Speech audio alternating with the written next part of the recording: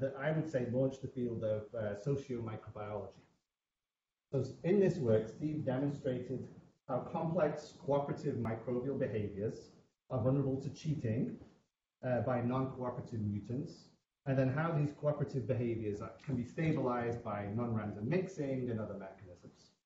And I'd say that Steve continues to lead this field of socio-microbiology and has really moved the field towards more clinically relevant contexts and really identifying key challenges of treating chronic infections and antibiotic-resistant infections. So in light of all this good stuff, Steve was awarded the Fleming Prize in 2010. That's the leading prizes from the UK Microbiology Society. Made a Cullen Peck Scholar in 2020 here at Georgia Tech, and in 2021 became an ASM Distinguished Lecturer. And so I guess for the stats part, right, customary, they'll push you to read the papers. Steve has over 80 of them, 9 from Georgia Tech, and this has been very impactful, has an H-index of 51. Since arriving in 2017 at Georgia Tech, I think he's really decoded the US funding system, which is weird, by the way, and has racked up over $3 million in funding as a PI alone. This includes grants from the NIH, R01, R56, and multiple from the CF Foundation.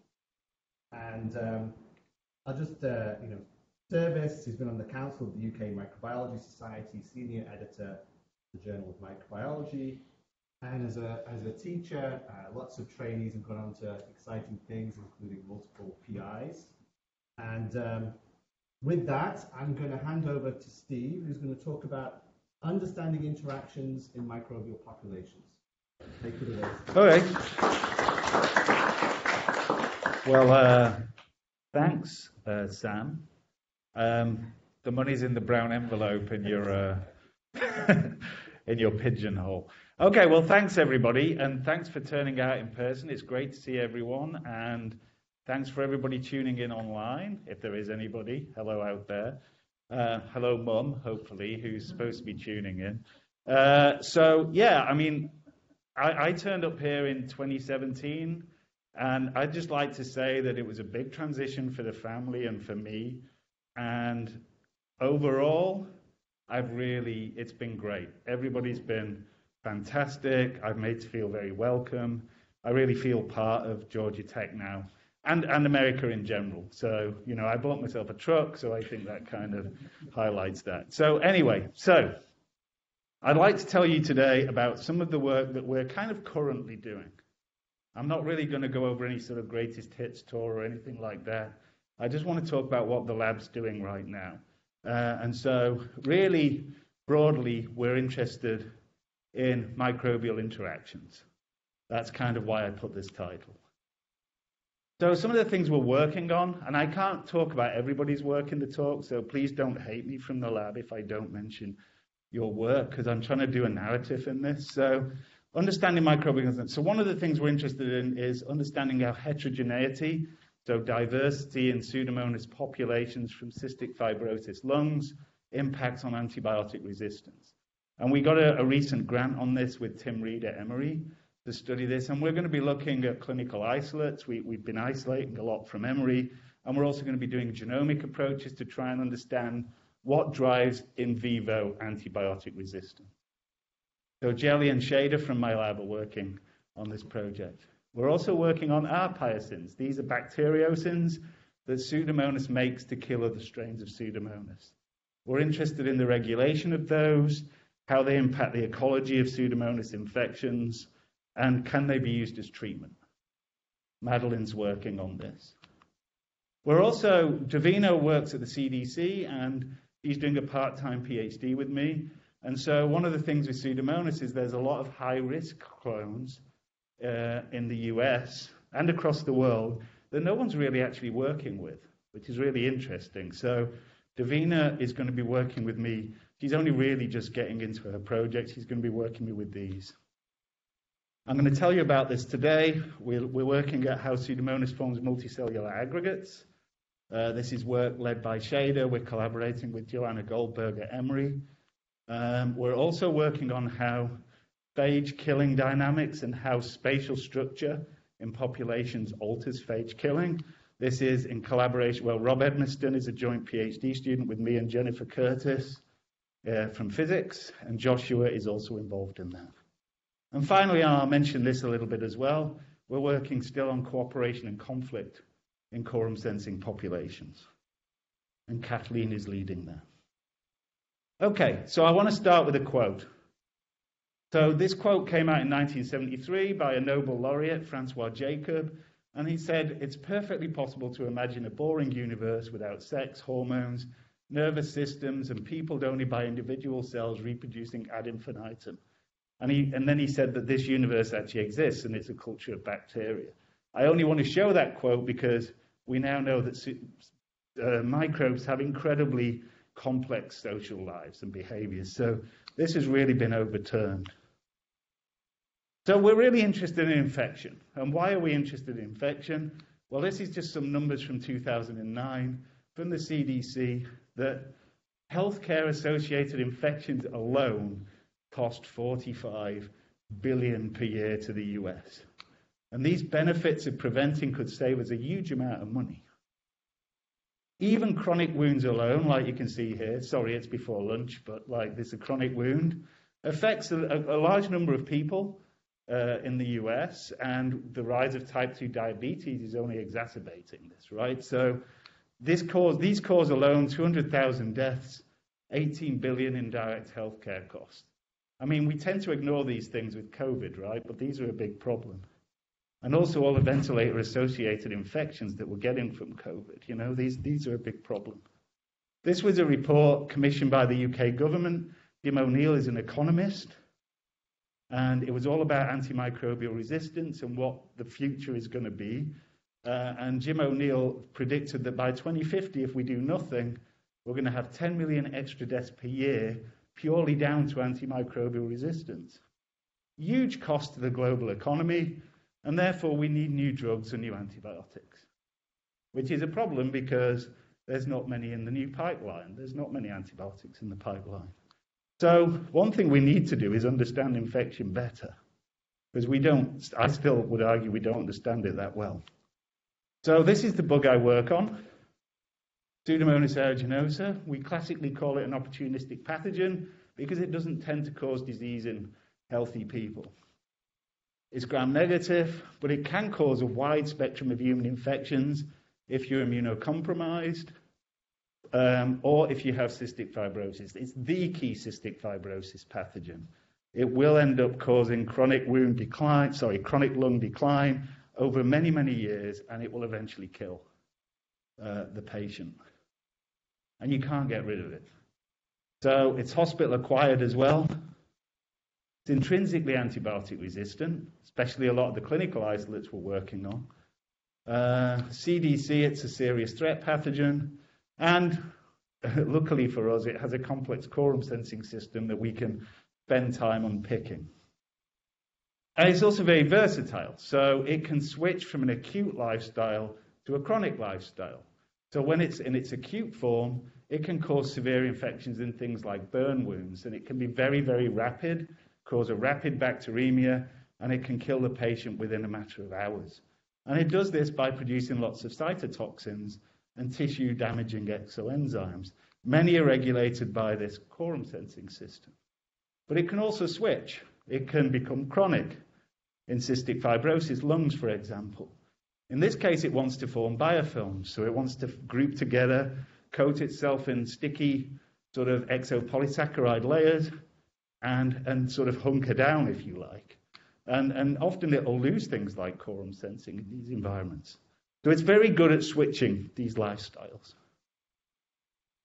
So one of the challenges that they have in the cystic fibrosis field is this challenge of these multi-drug resistant strains of Pseudomonas in the lungs. And we know that cystic fibrosis, obviously we all know it's a genetic disorder. You know, you get diagnosed very early. People are living a lot longer now. You may have only lived to your 18th birthday in the 70s, but now people are living into their 40s and 50s. So treatment has come on a huge amount. And it's characterized by the sticky buildup of mucus in the lungs, the pancreas, and other organs. But in the lungs, this mucus clogs the airways, and bugs like Pseudomonas like to live in these mucus sort of environments. And they can evade the immune system. Over time, they cause damage. They recruit neutrophils in that also cause damage to the lung. So it's an overall chronic progressing infection that you can't really treat with antibiotics. Some of these patients have had kilograms of antibiotics in their life, literally kilograms. You can do the calculations, and you still can't get rid of Pseudomonas. So what are the challenges for us as researchers? Well, chronic infections, as I've just pointed out, they last a lifetime, and they end up being terminal. Antibiotic treatment ultimately is going to fail. There's a lack of appropriate models to study cystic fibrosis infection. The animal models are not very good. There are things like the sputum medium that Marvin Whiteley's lab developed, which sort of recapitulates the chemical and sort of physical environment of sputum, which is really helping us to study Pseudomonas in a more relevant environment. So that's a promising development. And also something we're interested in, that Pseudomonas populations in the lung, you usually get infected by a single clone, and they diversify in the lung over time.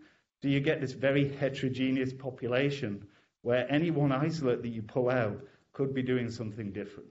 That's a real challenge. Considering we always work with a lab strain that's clonal, and we make a load of predictions that this is going to be the case in the CF lung. Pull a strain out of the CF lung and it's like doing your lottery numbers.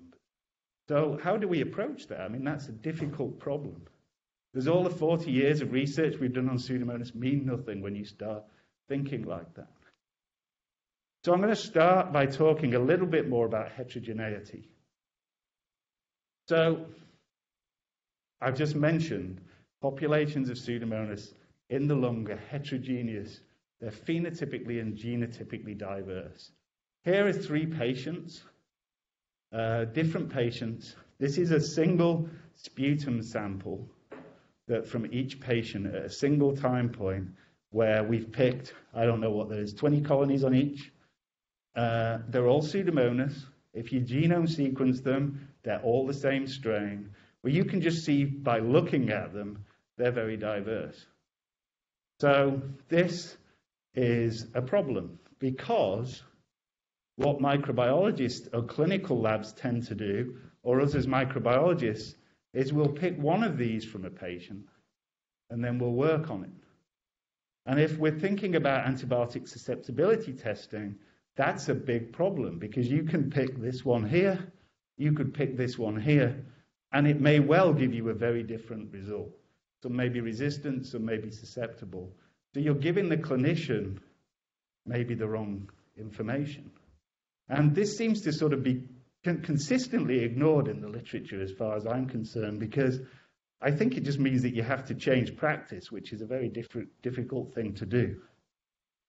So this just is a very quick graph to show you why that can be a problem. And this is data that Jelly has generated in the lab. She's had to go through huge amounts of antibiotic susceptibility testing with lots of different isolates, and she's probably fed up with it by now. There, you're nodding. Of course you are.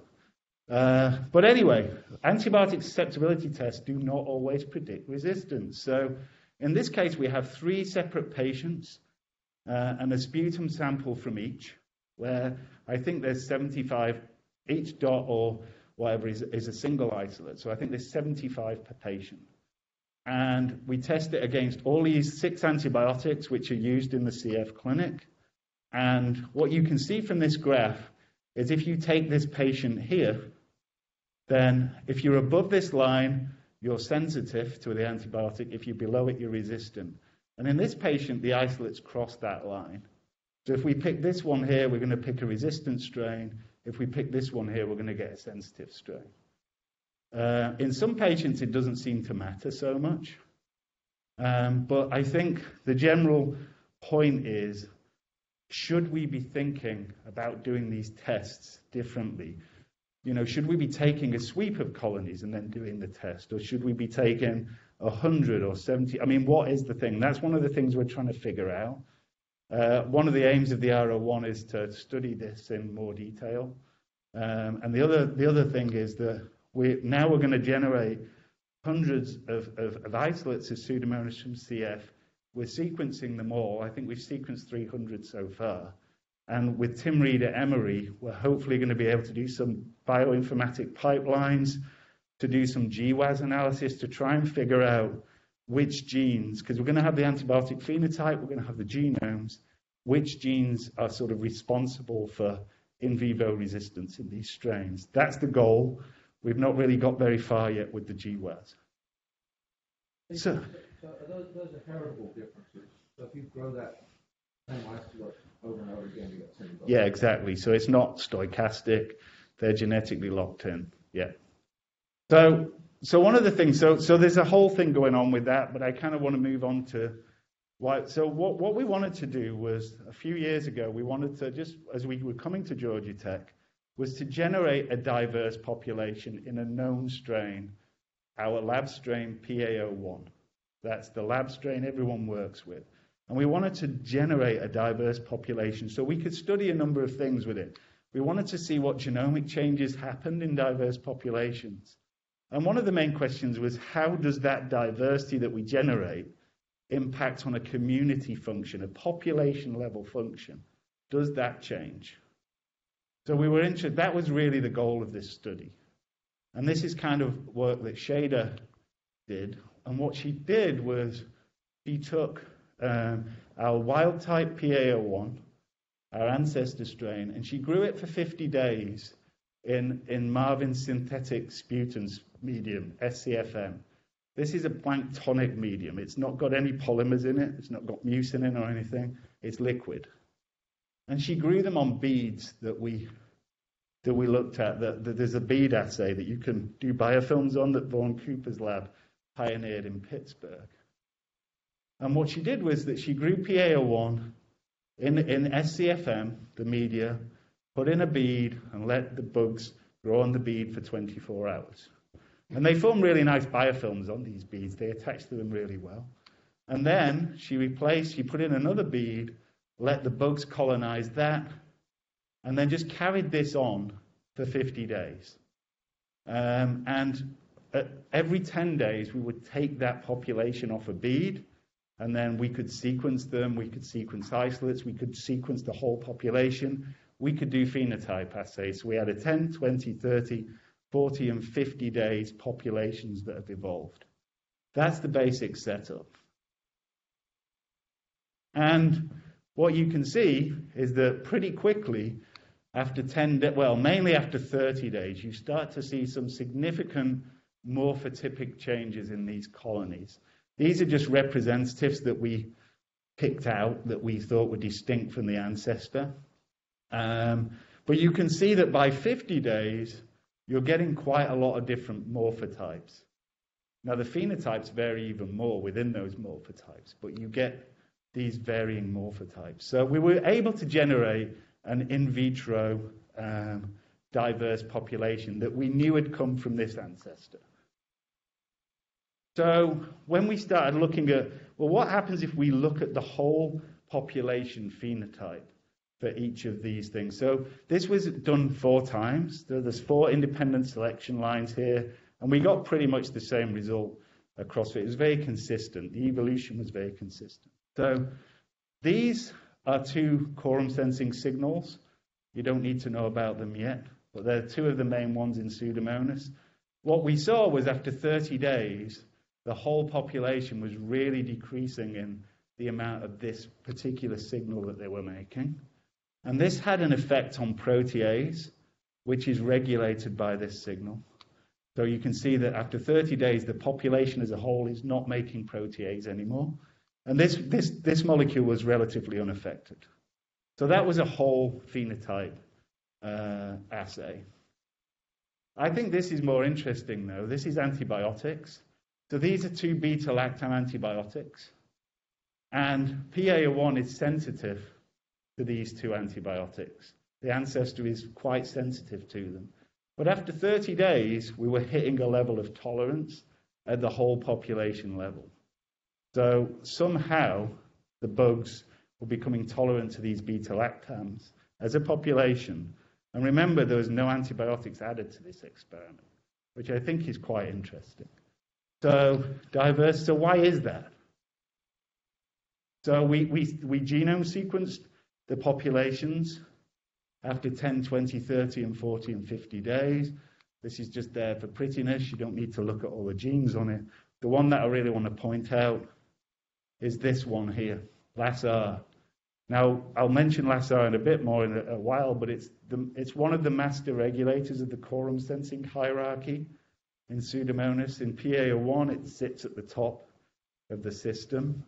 And after 30 days, you start to see a rise in frequency of LASR mutations in the populations. And this was across all the different selection lines that we did. And you can see the gene here. It sits above the whole system. So why might that matter? So we know that LASR mutants are commonly isolated from CF infections. They're very common mutation. Probably around about 50% of isolates you pull out of CF have a LASR mutation or a truncation in the gene. So we also know that LASR, because it controls quorum sensing, controls virulence factor production like toxins. So what happens to toxins when you get increased frequencies of LASR mutant in the population? Does the population level of toxins go down? We also know from the literature that LASR mutants also do give some tolerance to beta-lactam antibiotics. So just by doing some simple correlation analyses, that you can see that like the increasing frequency in LASR is correlated very nicely with these traits that are sort of decreasing in the population. The protease, the signals, but also for the antibiotic resistant traits. So the thing is, all I really want people to take away from this paper is that diversity and heterogeneity in populations ultimately impacts on clinically relevant traits. So we now need to sort of expand that a little bit more into CF populations and really try and understand that in more detail. So this paper led nicely onto the next story. So I can just jump into that fairly easily, actually, because now I want to ask, how does Pseudomonas form multicellular aggregates? So this is a very nice picture that Rob Edmiston actually did, because he's adding phage to cultures. And when he was adding phage to cultures, he was looking and he was seeing that these planktonic cells suddenly turned into these stacking kind of phenotypes under the confocal microscope. And he was excited about this, but we said, well, yeah, we know what it is because we've kind of been working on these things. So I can tell you a bit about this story that we just had published. So how it links into the last paper is that what Shada did is she was interested in how some of the 50-day isolates grew in biofilms. How did they form biofilms? That was her question. And so he just picked out different ones that had a different morphotype, and she grew them in Marvin's SCFM medium, but with added DNA and mucin polymers. The media that Marvin now calls SCFM2, because he's very inventive like that. He added 2 onto the end of it. So this is the second iteration of his media, and it now adds a bit of spatial structure to it because it becomes more viscous because you've got polymers in there. And of course, eDNA and mucin are very important in sputum. So Shada wanted to know, well, how do these mutants grow in SCFM2 compared to the ancestor PA01 that she'd done the evolution experiment with? So when you grow these and the ancestor, what she found was 2 very distinct types of aggregate formation. See, I'm quite pleased I managed to get these rotating permanently. I didn't think I'd be able to do that. So, so on the left, you see a pattern that we call stacking aggregates, right? So this is where cells are sort of lined up, sort of not end to end, but their surfaces are together, seemingly quite tightly packed.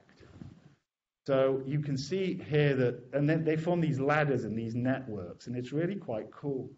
And the other type of phenotype we saw was what we would call a clumping aggregate. The cells here seem to be a lot more random, the way that they join together.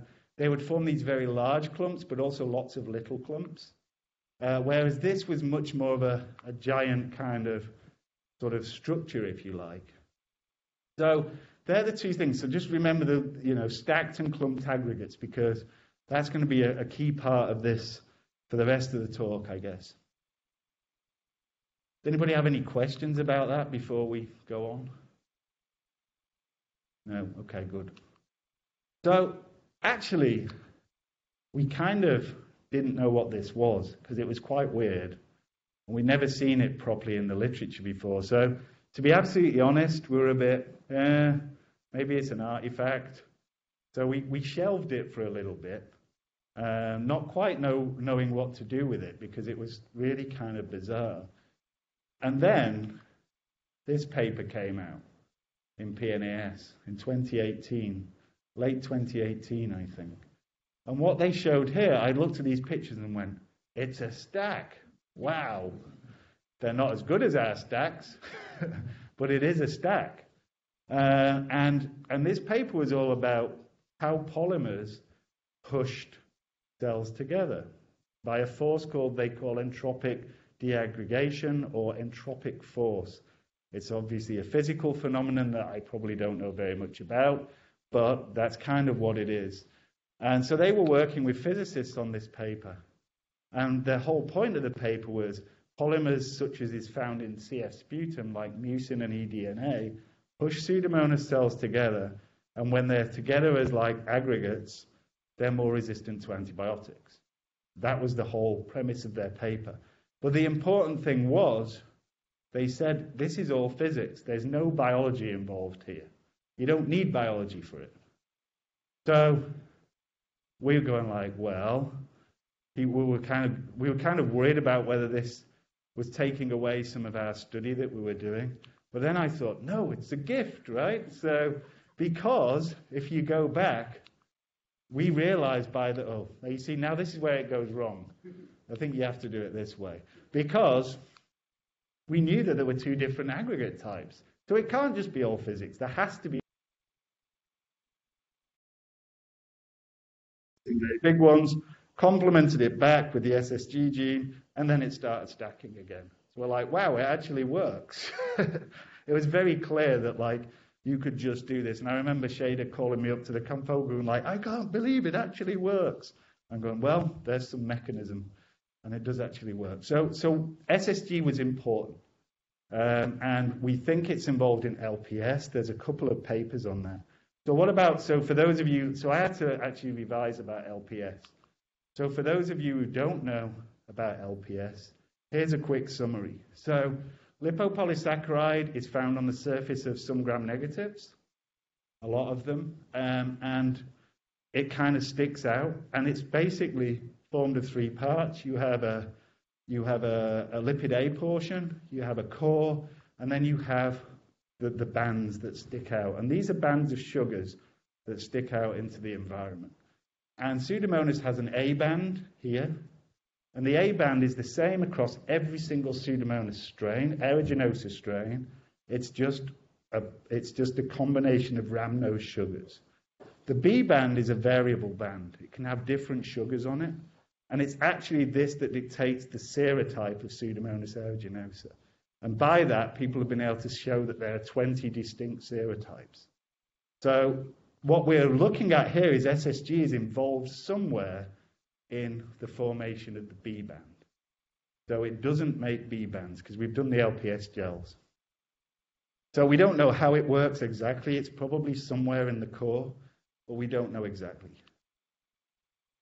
So what we did to confirm that is make some clean mutations in known LPS genes. So we knocked out the A band, and the A band still stacks. So it's not the A band that's responsible for switching from stacking to clumping.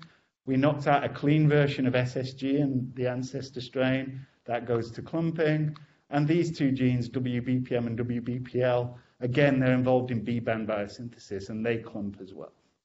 So LPS is definitely involved in this switch from stacking to clumping. And I did a 3 in the morning job at some point where you get involved in one of those deep dives into papers. I'm going, I really should be going to bed now. But I was trying to figure out what was it about the LPS. And then you can go back to some very early papers from the 90s that talked about LPS and hydrophobicity of the cell surface. And there was one paper in Microbiology that showed that B band mutants had a more hydrophobic surface than the wild type. So that was the clue to me that I think this is what's happening. So Shaded ran some hydrophobicity tests by putting cells down a column and seeing if they stuck or not. And what we can see is that PA01 wild type has a pretty hydrophilic cell surface, whereas all the B band mutants have a hydrophobic cell surface. And the A band mutant also has a hydrophilic surface mainly. And then clinical isolates vary. So we haven't really explored this much yet, but we're going to test whether they're LPS mutants and things. So B band mutants are interestingly often isolated from cystic fibrosis sputum, so maybe that small hydrophobic clumping is really important to them. That's kind of something we have to explore more in the future. So our working model is really that the aggregate phenotype that you get involves both the concentration of polymers that can push cells together via entropic deaggregation, such as the eDNA and mucin that we add to SCFM2, but also cell surface hydrophobicity. So the overall idea is that cell surface hydrophobicity is really important for aggregate type. And we need to figure out now why these aggregate types matter, right? Does it matter which aggregate type they form? Okay. So the other thing that we're interested in doing is, well, now we have this cool model that we can make the cells do different things. We can either make them stack or we can make them clump. So what is the impact of this on social interactions? This kind of comes right back to some of the early work that I was involved in. So just to very briefly go over quorum sensing, I'm sure most of you know what it is, but it's the idea that at low cell densities, bacteria make a small amount of signal in the environment, and what they're able to do is sense the concentration of this signal, and as they get to high cell densities, there's lots more signal in the environment, and then the bacteria decide to make a decision. They become chorate, and then they all turn on quorum sensing dependent genes at the same time. And so it's a population level behavior. So it's all to do with signal concentration and then coordinated behaviors. And we know from many different bacteria, quorum sensing controls lots of different traits. And there's now lots of quorum sensing signals chemically that have been described in the literature. And in Pseudomonas, it controls lots of virulence determinants, as well as motility and things like that. So this is a very basic diagram of what we know about the genetics. Aside, all I'm going to really say is, because I don't want to run too long, is that it has 3 main quorum sensing systems. It has a LAS system, a REL system, and a PQS system. And in PA01, our wild type, the LAS system regulates the REL system and the PQS system. That's really all you need to know about this. And they control, between them, a bunch of stuff. Maybe 10 to 15% of the genome is regulated by quorum sensing. So, Sam mentioned earlier, I got involved a number of years ago now talking to evolutionary biologists, because I was used to thinking like this, asking mechanism questions. Well, how does this work? Whereas they were much more interested in why questions. Well, why does it matter? You know, why is it? What's its survival value to the bacteria? All these, and I'm like, and then it was really clear that there were some really basic questions to quorum sensing that were lacking, that us molecular micro people weren't thinking about. You know, is it really signaling? Is it actually a social behavior? What conditions lead to the maintenance or loss of it in natural populations? And at the time, I was like, I don't know. Well, that was kind of part of the collaboration that we got together, which was very interesting for me. And one of the ideas that we started to discuss more broadly was the idea of general cooperation in microbes. The idea that microbes make these common goods or public goods that are made by an individual cell, they're costly to make, they get secreted into the environment, and they can be taken up by any cell. So you can think of lots of things that are public goods in microbes. These are some examples, but we're really focused here on quorum sensing signals and the products that quorum sensing regulates. So the problem, of course, with cooperation is because it's costly, it's very exploitable by non-cooperating cheats that don't do the behavior, and they spread in the population because they don't pay the fitness costs. So this is kind of early work that we did with quorum sensing. And what we developed was a medium that we call quorum sensing medium, or QSM, and this is a minimal medium where we give it a carbon source that's a protein that if it doesn't make a quorum sensing dependent protease, the bugs grow very poorly in it. The wild type grows well, the bugs grow poorly. And by doing this, we were able to then mix populations of wild type, LASR mutants, the quorum sensing mutant, which grew very badly in this medium, and showed that it could socially exploit the wild type. So we showed the cheating stuff. So the reason I'm talking about that medium is because it's going to come up now. So one of the things that we did in this, it's all done in test tubes, planktonic cultures, very basic experiments actually. It's more of a conceptual study. But we never really tackled spatial structure. So like what happens if we spatially structure the populations? And can we do that with our quorum sensing medium? So Kathleen's been working on this. And this is kind of new, so it needs a lot of analysis, but I thought I'd finish with this because I kind of think it's really quite interesting. So if you take quorum sensing medium and you add eDNA to it as a polymer, it becomes a bit more viscous. And the wild type Pseudomonas will form stacks in it, like I showed you before. When you see these honeycomb structures, these are the stacks that are turned on their side, so you're just seeing the ends of the cells. And what initially Kathleen did was to take two versions of PA01 wild type, label one with GFP, label one with M. cherry, and just grow them separately and then mix them in this medium with DNA in and say, what happens? And what happens is that they just form stacks between them all. You get this nice kind of patterning, like a Christmas tree sort of decoration. So we knew that in quorum sensing medium then, the structure was probably being formed by this entropic deaggregation because of the polymers pushing them together. So that was kind of a nice start, because we didn't even know if they would grow in this. And then, I like this figure because I think it shows quite a lot. So if you take PA01 wild type, which is green, and it stacks, as you can see, and then an O antigen mutant, a B band mutant, and then mix them together, they don't really interact. You get clumps of O antigen mutant, and you get stacks of green wild type, which shows you that, like, just by altering the surface, there's a potential of, like, altering whether the bugs are going to socially interact or not. And I think that's quite interesting. Again, there's lots more work needs doing on this. We've got to do a lot of quantitation. I'm looking at Kathleen, she's like going, yes, I know. But it's a cool result. And so the next question we asked was, well, we know the wild type grows well in this medium, but does the LASR mutant grow well in it? And the answer is it doesn't grow very well. Theoretically, it should be able to form stacks because it's got a hydrophilic surface, but it doesn't grow to the densities in this medium that allows it to form stacks. So it grows poorly compared to the wild type. So in a very basic first mixed experiment, what happens when we mix the LASR mutant with the wild type? And what you can see is that they start inserting into stacks, and they survive quite well, and they start to sort of exploit and start to do quite well. So they've got the same surface, so they stick together hydrophilically in stacks.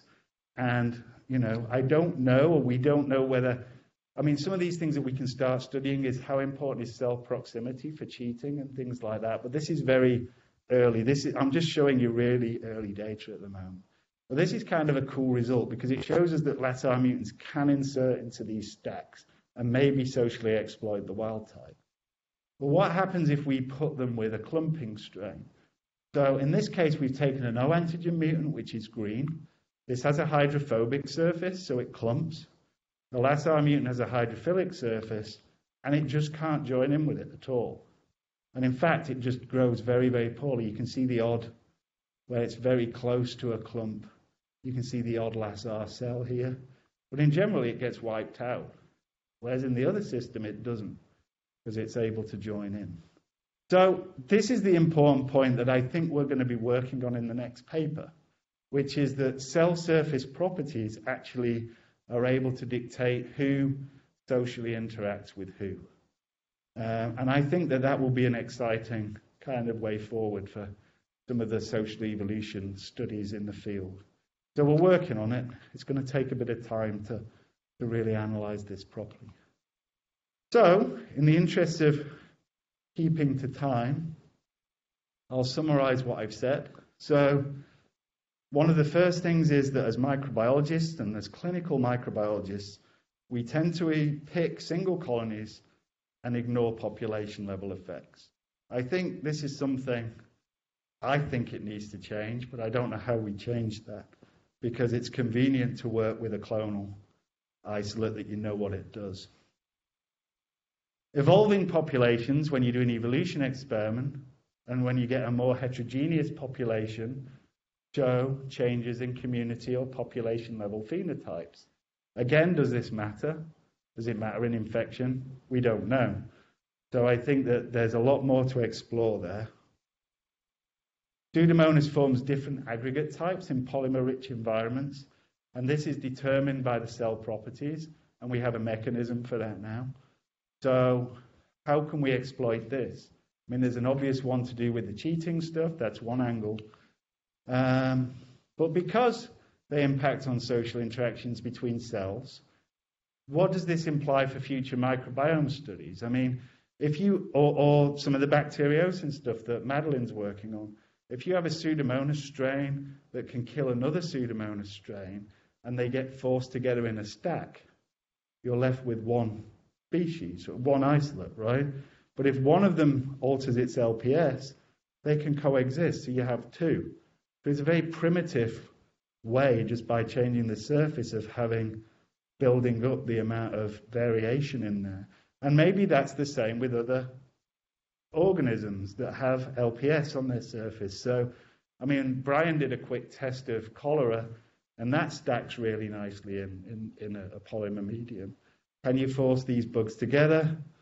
I mean, if you have a microbiome where one species dominates over another, if you force them together, you're going to get one species. But if one has an altered LPS, you're going to get two. So I think it does have implications for future microbiome work. And so that's something that we kind of like to think about a little bit more in the future.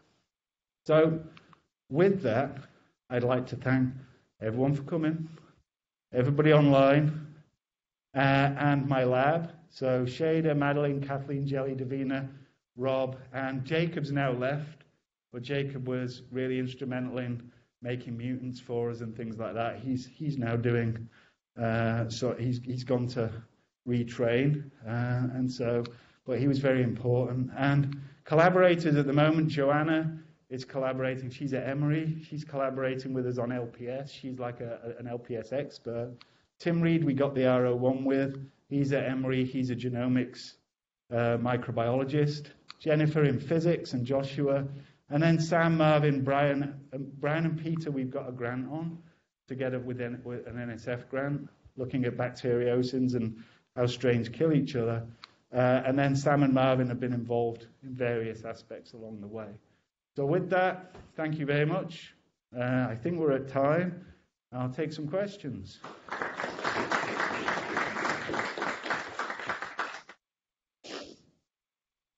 That's great. So, questions from the audience? Chat just asking you to repeat every question. Say again? The chat just asking you to repeat every question so they can hear it. Okay, all right.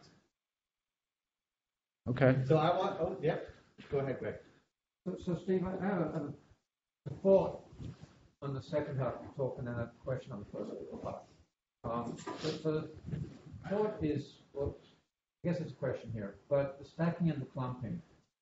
So 30 years ago when I was a postdoc, a colleague of mine, I think it was Kolobach, did this experiment where he saw a signaling between cells. When he centrifuged the cells, they didn't signal. When he got them to align like this, the really clever sandpaper thing that got them rolled things, they signaled because they were lined up. Contact dependent sort of thing. Yeah. So is there a difference in the clumping and the stacking in terms of how much? Because it looked like the stacked ones really are on top of each other. They are. No, they are. They're lined up like this. Recap the question. Oh, sorry. Yes. The question is does the are the cells really lined up, right? Is that and can you actually distinguish between whether they're going to signal more or less depending on the conformation? Well, I think that's one of the key things we want to look at actually, because I mean one of the ideas would be that one of our ideas is that like when you stack, because your cell proximity is very tight and you're very closely aligned, does that allow you to quorum sense or signal more easily between cells? And you kind of can think of this idea of maybe a telephone network as it goes along, because you can see that like network of cells. And maybe when they clump, because when they clump, they can be end to end, they can be like this, they can, and it really then depends on like how far the signal is diffusing, right, in these viscous environments. If it's not getting very far, maybe you do have to be very close to signal. But no one's really shown that because everybody just does it in planktonic well-mixed cultures. So I think there's an opportunity to test whether the aggregate type actually does change how quorum sensing. So one of the things, I know Sam's worked on this, so we know that there's a heterogeneity in a quorum sensing response, right? So in a planktonic culture, some cells turn it on, some don't. And our very early videos of stacks seem to show that they all turn it on at the same time. So it's some tentative evidence that maybe that removes that stochastic QS response.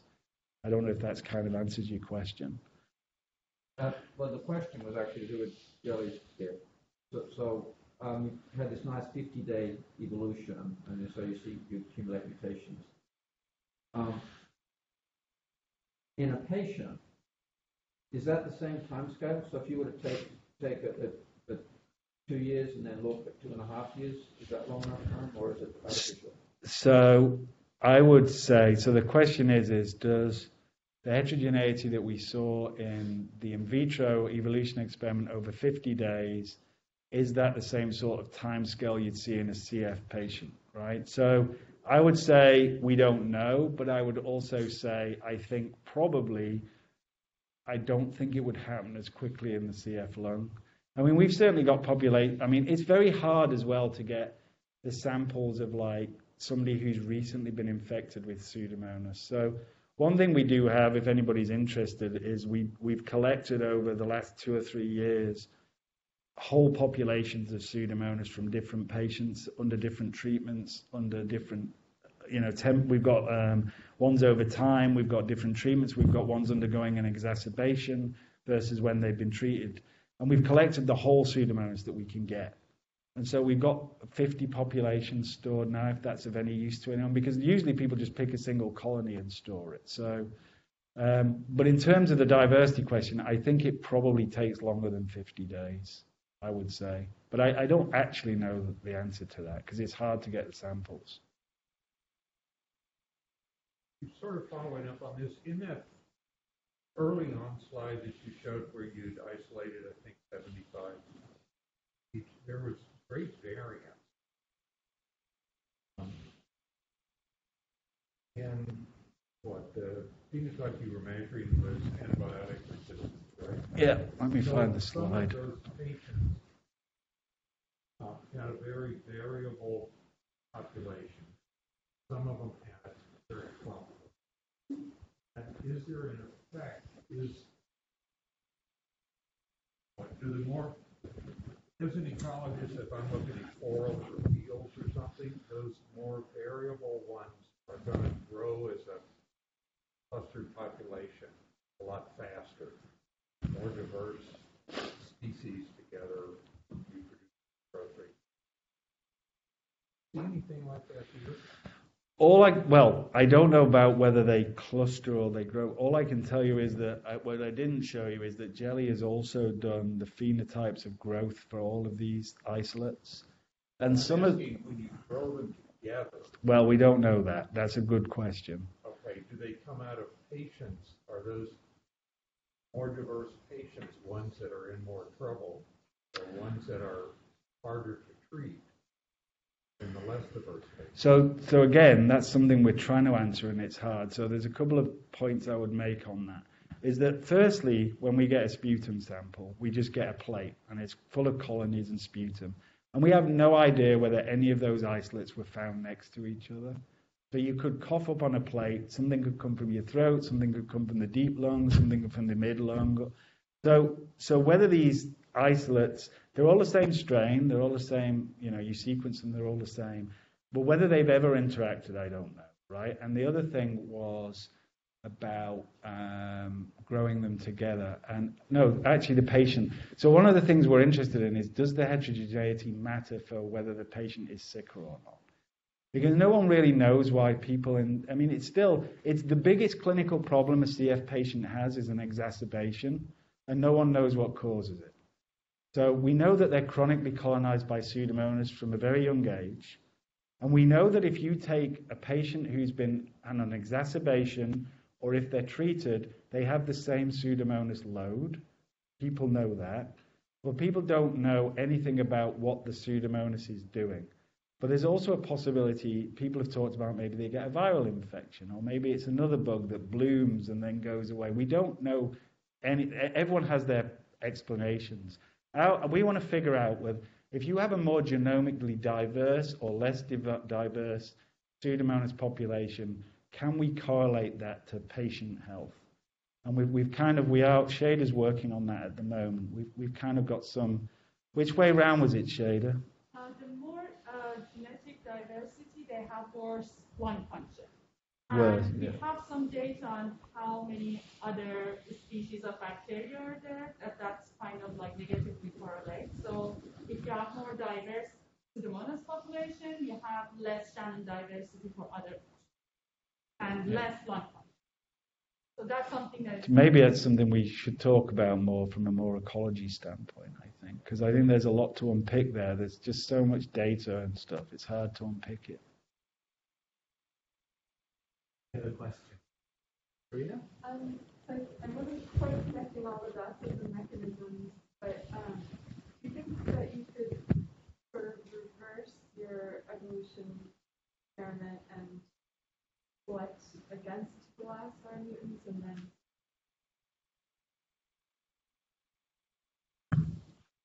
then? I guess. I don't know how you would do it, just thinking off the top of my head. Because there's so many different SNPs as well that you get in these populations, that it may not just be that. There may be multifactorial ones that are important together. So it's a really difficult one to try and unpick that, I think. But I mean, it's something that, the nice thing about that biofilm bead assay is that you can take a 50-day evolved population, and then you can say, right, well, now we're going to take that population, now we're going to add antibiotics to it and run it for another 50 days and then see what happens. Or we're going to add immune cells to it, or we're going to add another species to it. So we thought about that, but it's a lot of work, and it's really hard to come out with a very clear question and know what you're going to get. I mean, this took a while to figure out a paper story from that, but it was one of my crazy Friday afternoon experiences. Like, let's just evolve this for 50 days and let's just see what happens, and then you start unpicking it. So, but yeah, I mean, you could definitely do different evolutionary pressures on them and see what happens. Hey, I think we're pushing up against the eye. Final questions? We can, yes. It's not my mum, is it? Because this will be the worst one. Be the hardest to answer. So the question, Steve, is it possible that the diversity of the cultures emerged not from random effects, but from the positioning within the lung, whether it's in the alveoli I think that's almost certain. It kind of goes to what I was saying before. We don't know where any of these colonies have come from. So I would imagine that if you have one that's very slow growing, for example, one of the interesting findings is that the real slow growers, like really bad growers, they take 2 days to come up on a plate at least, often have the highest antibiotic resistance. And I think we miss them in the clinic. In fact, I'm sure we do. So I'm pretty sure they're giving the wrong information back quite a lot of times. So that's something that we need to, put into our next paper and make a point of. If they're found in different areas of the lung, all of these colonies have come from different parts, it's almost certain they're all under different kind of selection pressures. So, but it's hard, how do we figure that out easily? But I definitely think that's one of the reasons we get this heterogeneous population. It's not necessarily that these isolates are interacting with each other at all. They're just kind of, maybe they're clonal in that environment. I mean, I don't know. We'd have to get whole lungs, explanted lungs, and pick out areas of the lung and then do heterogeneity tests. Problem with that is that when you get an explanted lung, they're often really damaged, and it's just a soup really about stuff. So it's really hard to pull apart anything meaningful from that. Okay, well, we're at the hour, so Joel, thanks Steve again for a fantastic. Thank you.